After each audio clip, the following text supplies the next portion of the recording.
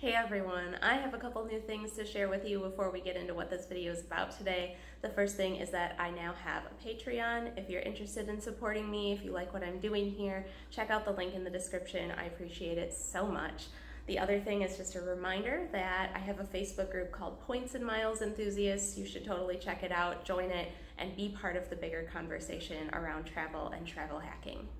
Also, this is on a more personal note, but I do think it's important to share because watching and editing my own videos is actually the reason I decided to do this. So I am finishing up month 4 of Smile Direct Club, which, if you haven't heard of it, is an invisible aligner company that straightens teeth. I heard about it from a friend kind of at just the right time because when I was watching my videos, I was really noticing how crooked my bottom teeth had become, which isn't something I would see like looking in a mirror because I would be like that and it would kind of cover it up.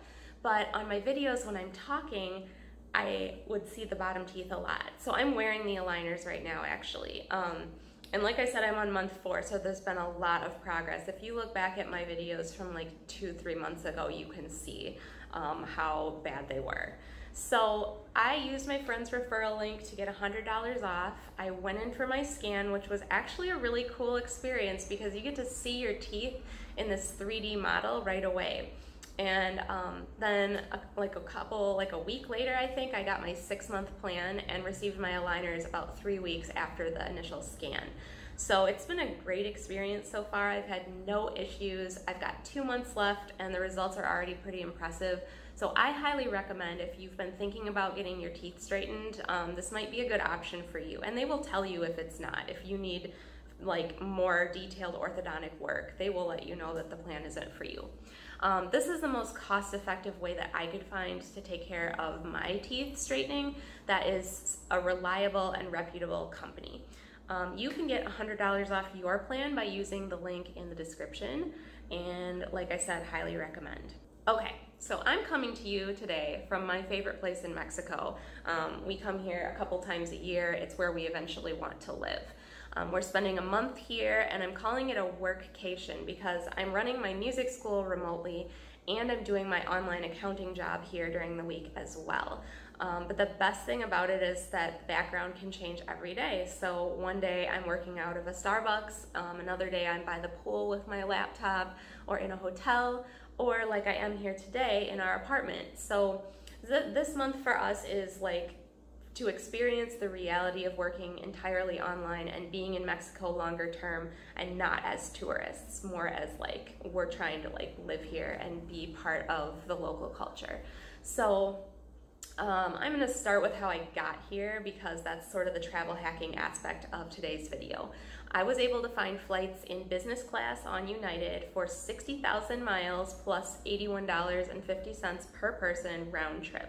So the total for 3 of us was 180,000 miles and $244.50 actual money. So that was pretty easy, and it was my first time actually flying in business class. It was really basic business class as far as what I've read and heard about business or first class. The seats were bigger, but they weren't anything crazy special or impressive. They weren't like lay flats or anything. The food was good. Most of all, they treat you better. And to be honest, it feels like that's what flying should be like all the time, and probably what it used to be like when flying was sort of above the mainstream public, like everybody can afford to fly. So as far as getting that many miles, I did it by getting both the personal and business versions of the Chase United Mileage Plus Explorer cards over the past year and just meeting the minimum spend for those sign-up bonuses.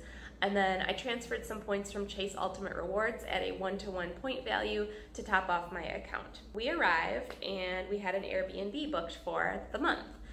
It was in a location that we're familiar with, so we already knew the neighborhood and we were really excited to be there. But there were things off about it from the beginning. And my husband right away was like, we can't stay here. And I was trying to be more flexible, reminding myself that it's Mexico. Things don't always go as planned. Things are not always as perfect as you expect them to be. But things just kept coming up. And honestly, when the German cockroaches started invading my shower on the second night, I said, that's it. I actually used to be a licensed exterminator, fun fact about me, and I do know that German cockroaches carry disease, and they also can leave their eggs in your clothing and belongings, and you can end up taking them home, which was not something I was interested in doing. So at that point, I had already registered 2 complaints with the hosts, which their responses were pretty aggressive and made me super uncomfortable. So when this cockroach incident happened, I called Airbnb and told them that we're leaving due to the multitude of health hazards that had presented themselves, and my daughter and I went to a hotel at almost midnight while my husband stayed back to pack everything up and then brought everything to that hotel. So we lived in that hotel for 3 nights.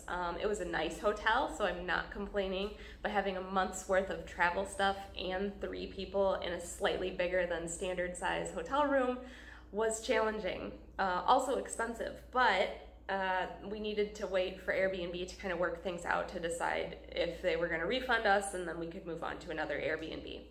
Also, I want to give a shout out to my friend Amit, who happened to be giving away his free night that was expiring with Hyatt that I was able to use for one of our nights. So thank you again for that. That was awesome. So it took 3 days for Airbnb to negotiate us out of our month-long commitment with the hosts of the original Airbnb. We ended up paying for 3 nights, even though we only stayed for 1, which was fine with me as long as we never had to go back. There's a bunch of other details that I won't bore you with, but ultimately we're happy with the outcome. We're thankful to Airbnb for acting on our behalf and helping us out of a bad situation. So now we're settled into a great apartment in a new neighborhood we hadn't previously explored, and we're loving it. There's a huge park that takes up 3 blocks. It is just steps from our door, where basically they have a fair every night, including like rides for little kids. There's a baby park, there's huge monuments and waterfalls, and it seems like all the families in the neighborhood come out at night when it cools off to kind of hang out there, and it really has like a good sense of community.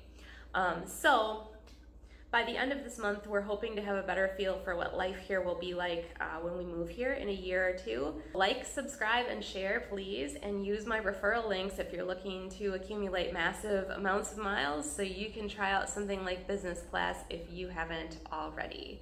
Have a great week, you guys, and thank you for watching.